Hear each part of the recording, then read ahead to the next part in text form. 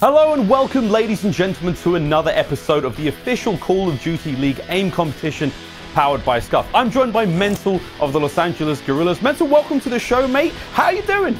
I'm doing good. I'm happy to be here. I've seen a few of these videos and it looks fun, so. Fun's one way of describing it. At times it can be stressful, very, very difficult, but it truly is a very, very good test and a measure of your aim in game. Now, you've had a chance to have a look at the course, but for those of you who don't know what's going on, we'll be running around our little fun town here. We have 1 minute on the clock. You must eliminate as many targets as possible. White body shots count for 10 points. Headshots, the little blue bit, count for 20. It's going to be a lot of fun. MentaL, before we get into this one though, mate, please tell us about your SCUF and what makes yours special and why do you love it so much? Honestly, I like it a lot because of the sticks. I'm a big fan of the analog sticks here, the little SCUF sticks. And I also just recently switched to digital tap triggers, which are very interesting, and I actually like that a lot too.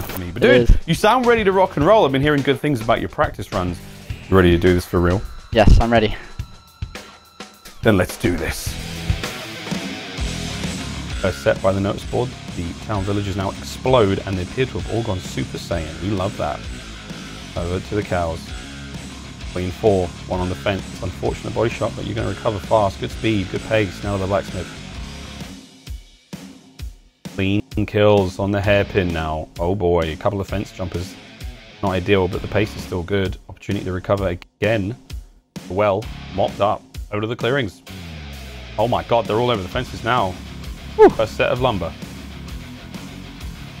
Nice. Second set of lumber, 25 on the clock. This ain't bad at all. And here we go, first clearing, 20 seconds. The speedy run here. Oh my god, from the hip flying forward. This is beautiful. 15 now. As we start to get a little towards the business end here. Nice shots all over, 10 seconds. And this score is not bad over the top. There's the precision. 5 seconds now to go. Oh my word, they line up. It's 1300 on the... Oh, not yet. 1330. MentaL. Sheesh. Not bad at all. MentaL, well done. That was a brilliant run. You got a little bit of bad luck. We saw 2 of those body shots come through those guys on the fence. That really threw you off, but you kept the speed and the pace up. What was the sort of key going into that? What was the game plan? Honestly, I mean, you have to go for the headshots. Any body shots really throws you off, and if they're jumping or something like that, you sometimes just have to deal with it and go for the body shot on that, because if you mess up trying to go for the headshot, like, you have to recenter, throws off the pacing. But I had a few practice runs. That was a lot of fun. Dude, you did really, really well. Your final score was 1330. That puts you in tied first with DiamondCon. Now, in the situation here, we've got as a tiebreaker. In the event of a tiebreaker, we go to accuracy. The accuracy for DiamondCon was 63%.